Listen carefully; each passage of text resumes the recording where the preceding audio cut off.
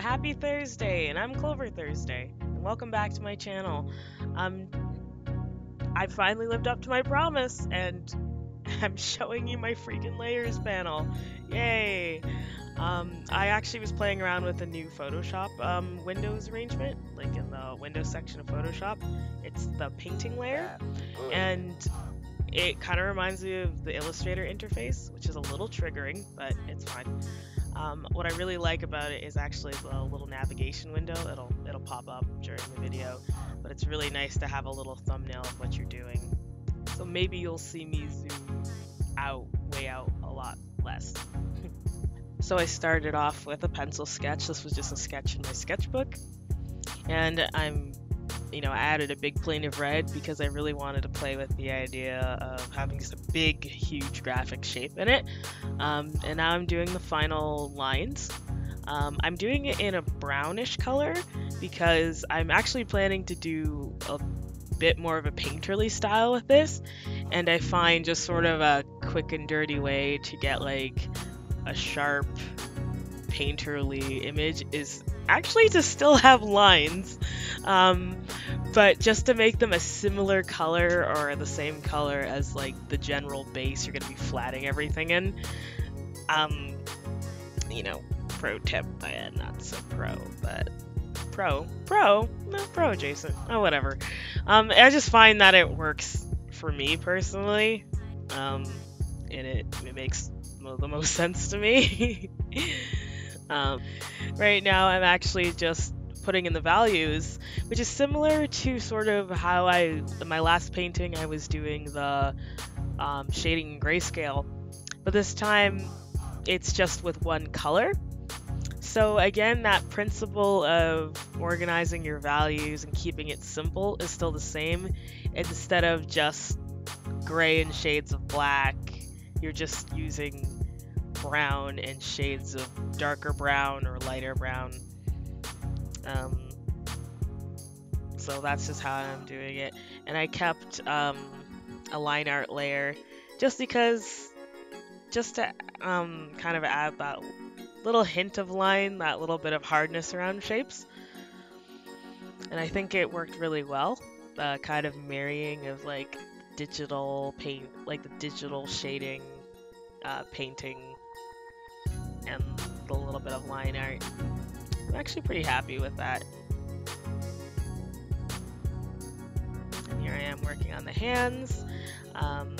As an addendum, the hands were a little rough by the end of this illustration, this video, but I did eventually go back and touch them up, but I just didn't have time in the sitting and the recording. And this is an interesting thing I'm doing. You see how I linked those layers? I put that blue shape on top and then it did a thing, and then suddenly it adhered to the shape of it.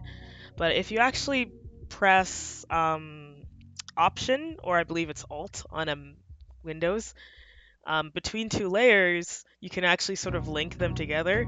And that was the thing I was trying to say in my last video, but I just couldn't show you the layers to see that. So I actually use that to, color my layers sometimes when I shade in this way. So that's what I did on the hair. And then it's just the blending mode of color, and voila, you get like really vibrant blue hair. Do I have an affinity with girls with blue hair? I don't know, it seems like it.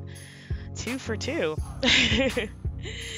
But yeah, and I'm just painting in the eyes and the details, and this is a kind of a fun part for me.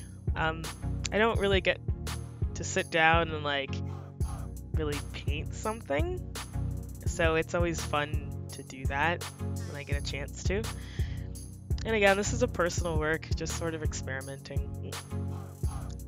Yeah, originally in the sketch she had legs, like she was like sitting and like holding her tea, but I decided I didn't really like that last minute. I just felt it broke up that composition. But I wanted to try something different and make a pattern, actually. I've only done patterns really briefly, but like they're really fun and easy to make. So I'm trying to do a plaid pattern. So I'm making a bunch of stripes yeah, I googled this on the internet of like quick ways to make a plaid pattern. You'll find lots of resources on that. But yeah, it's just work like on a separate file. Just make sure it's in a square composition, and you do your pattern thing. I'd love to do more videos on patterns. We'll probably do that. Yeah, and then you go to edit, define pattern, boom, you got a pattern. And I was able to fill it in with the special effects on the layers. And now I'm just sort of playing around and trying to make it not look too crazy. And I started painting over top of it to add some depth. And I'm just playing with brushes. Kind of contemplated giving her some fur, but didn't really look what I wanted. So I'm just adding some shading to make her a little collar and just kind of play around with that effect of having like this super graphic pattern, but still putting like this tone and shading on it a little bit. I think it was a really cool effect, and I'm probably gonna like carry that into some other things I do. And I'm just putting in her coffee cup. But yeah, I'm just working on that now. Like, this is a fairly straightforward illustration, but I think it was just nice to be able to show my layers and my setup and talk about that, because I keep yammering on about it in other videos, but I haven't actually gotten a chance to show you guys. So I'm actually really liking this configuration. Like, I love that navigating window to death, and I like having my colors a little bit more accessible. So I'm probably gonna keep painting in this kind of windows arrangement.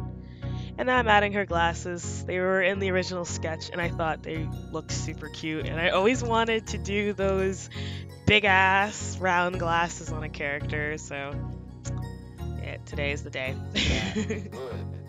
And that pretty much wraps up the video. This is a pretty straightforward illustration, but I was just glad to post it because I was able to show you my layers and all that stuff. And that's also kind of an important part of the process, right? Like how you organize things and color selection. So I'm glad about that. But if you enjoyed the video, give it a like. Let me know what you think in the comments. If you like to keep track of what I'm doing, I post every Thursday. Feel free to subscribe. If you want to see more of my work and my daily happenings and my dumb meme posts, check out my social media. And I hope you enjoyed this video. Congrats on getting to the end, and I'll see you next week. Bye!